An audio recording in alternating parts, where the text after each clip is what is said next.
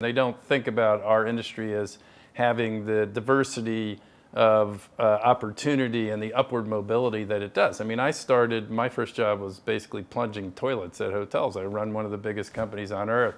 I'm a testament to the idea that you can have an upward mobility. And there's tens of thousands, hundreds of thousands of stories of team members in our ecosystem, let alone all the other players in the industry that started out in frontline jobs that now run businesses, big, every hotel's a big businesses, and have grown and learned and evolved and had tons of upward mobility.